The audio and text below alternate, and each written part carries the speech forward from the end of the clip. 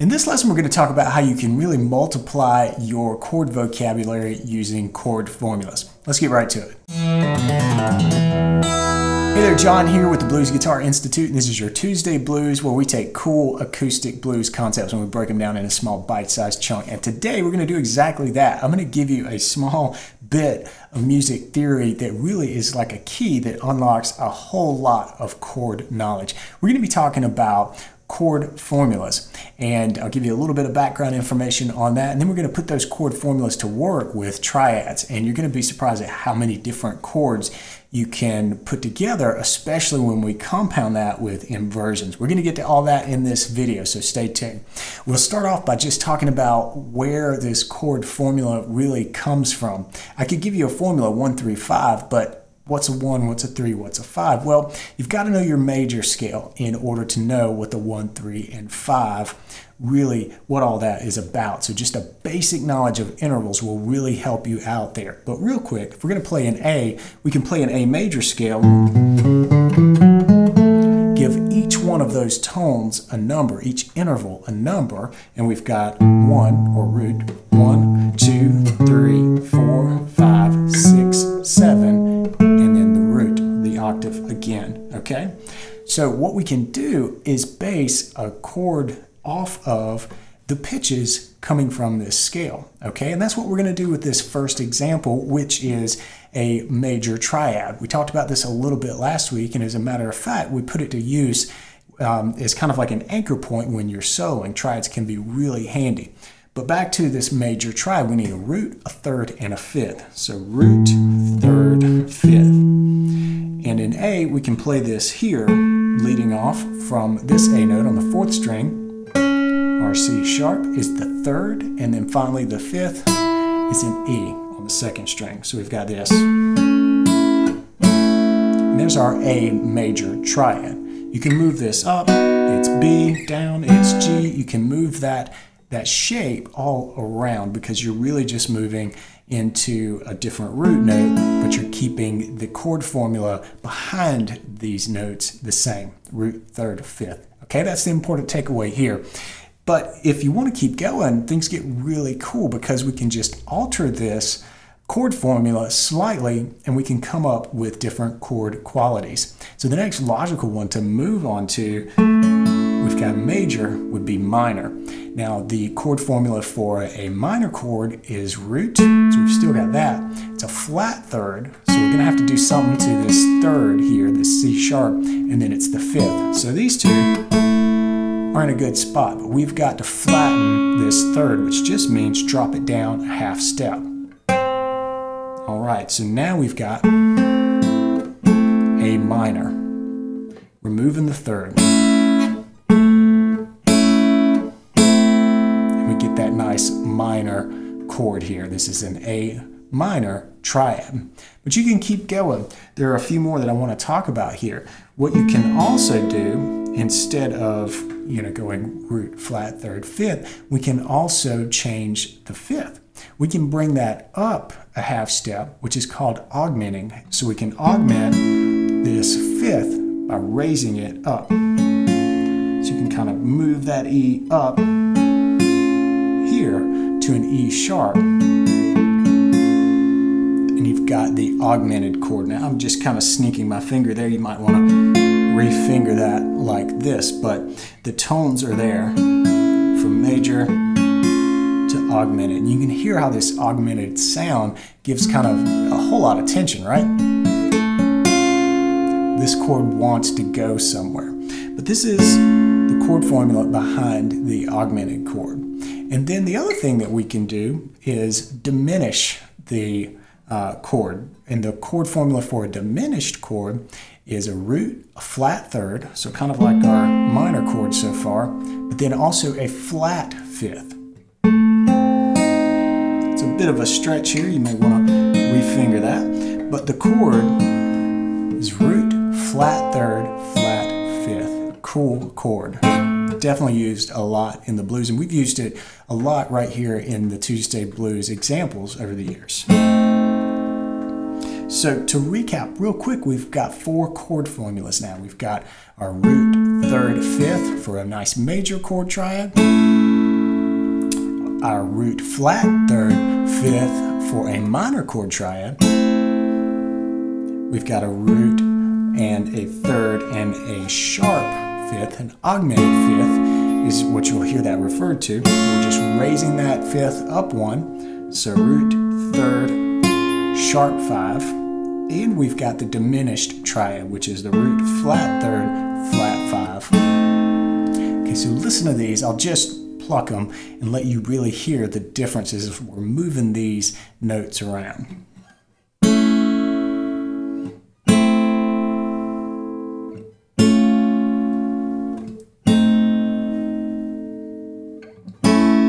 Back to home here. Now there are two other triads, and I use that term a little loosely. You're going to find, if you dig into this, that there's a little bit of a debate whether these next two can be technically called triads, but they are 3-note chord voicings, so we're going to go with it because we can really add these two to your vocabulary right here in this discussion. And what I'm talking about are chord suspensions, so we can add a suspension to a chord. And the easiest way to do that in this particular chord shape, the root, third, and fifth, is to do what we call a sus. You'll hear sus as the shorthand abbreviation of this. We'll add a fourth. So we'll do a suspended fourth by taking the formula, and instead of having a third, we're going to have a fourth. So root, or 1, 4, 5. Which really just means raise that major third up 1 fret. Major, sus 4. Major, sus 4. The other thing that we can do is another suspended chord, and it's a sus 2. So if you're thinking about this, what you're going to need is a major second in place of the third. So we've got root, major second, so we can drop that down a whole step, but we still need that fifth. And we're going to need to refinger that. And there we go. That is a sus 2 chord. So we've got major. These really go together nicely. You could come up with a little strumming pattern to get a whole lot of mileage out of these suspensions. So root, third, fifth, root, fourth, fifth, root, second, fifth. Those have some really cool sounds.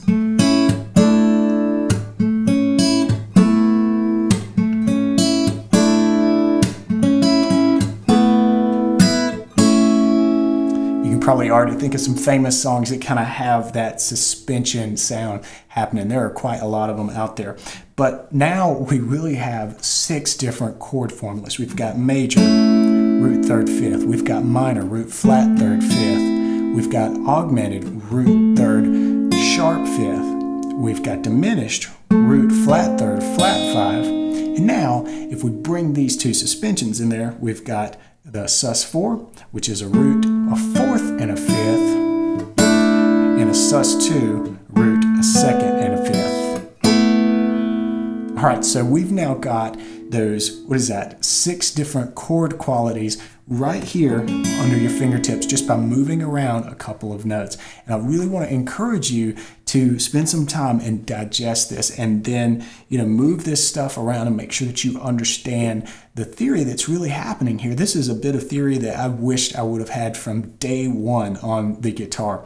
Learning chords like this is helpful, but I think it confuses some things that are really important. You should definitely do that, by the way. I'm not knocking that. You got to know your cowboy chords. You got to know the open position, the strum, sing, song kind of stuff. But when you stack these thirds like this and apply those chord formulas, you can see what's happening harmonically here just by moving some pitches around.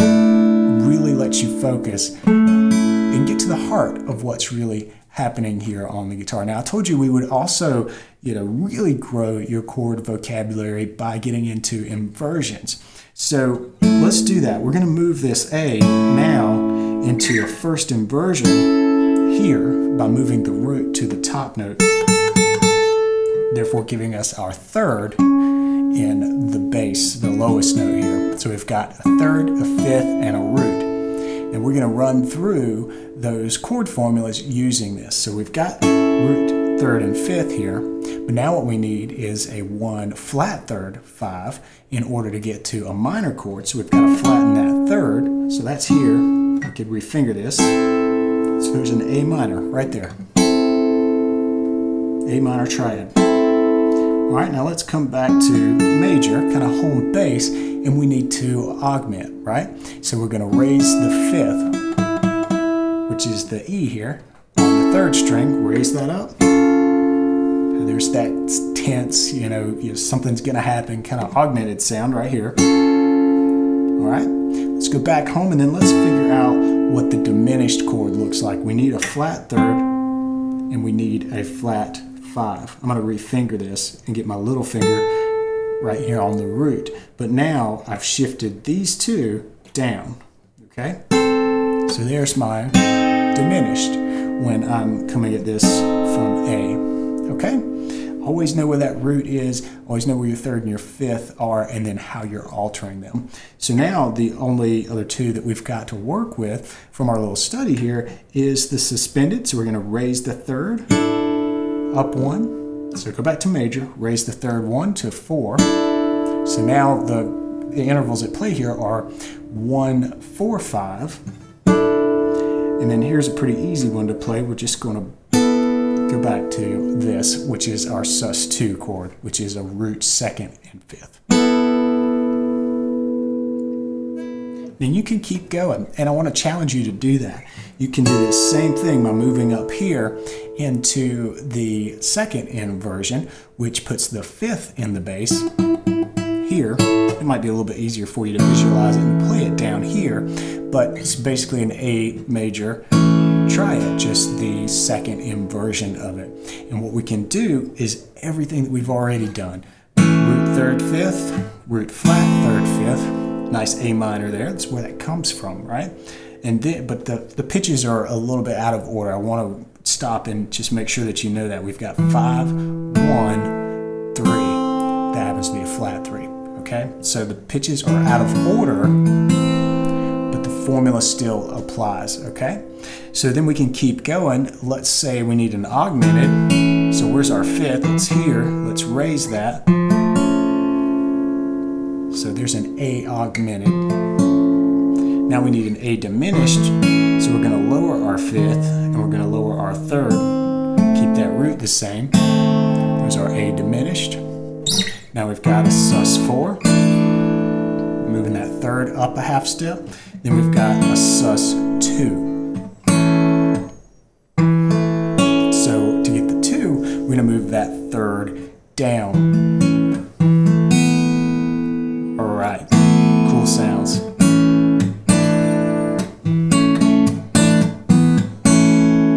You can do a whole lot just moving that third around and moving in and out of those suspended chords. Very cool sound.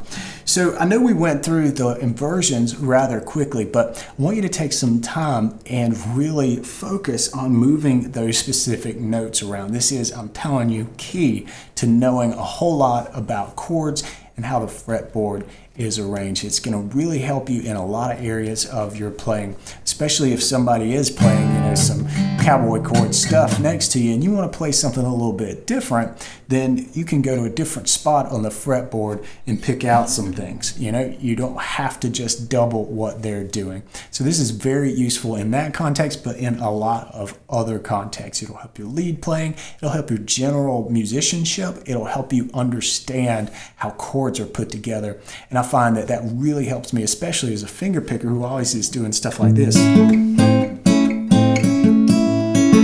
You know, what am I really doing? It really helps me get inside the music more. So have some fun with this, but really just create a quiet space and time in your living room, wherever you can, and work on this stuff. We're going to put it to use in future lessons here. So I really want you to dig in and work on this stuff. And you'll come away with a whole lot more confidence in your chord vocabulary, and you'll also just know a ton of chords and how to play them, right? I haven't done the multiplication here, but trust me, it's a lot of chords by the time you factor in all 12 keys, all the sharps, all the flats, all that stuff, and then the 2 inversions that you can do, plus the root position. You got a lot of chords on your hand once you run them through these 6 chord formulas. All right, that's it for this lesson. I hope you dig it. I hope you learned something. And be sure to hit that red subscribe button. And come on back here next week where we take these concepts and we really put it into a cool bluesy situation. We're going to have a lot of fun with this, and I think you'll really see the power of these triads that we were talking about. In the meantime, if you're looking for a great place to start with the blues, head over to bluesguitarinstitute.com/start now and sign up for the free 3-pack of lessons from the Acoustic Blues Jumpstart. There's a ton of quick wins in there. We talk about 12-bar blues, about turnarounds, and about the shuffle rhythm. I think you're really going to dig it. It's a great way to jumpstart your blues. Until next time, be sure to practice smart, play on.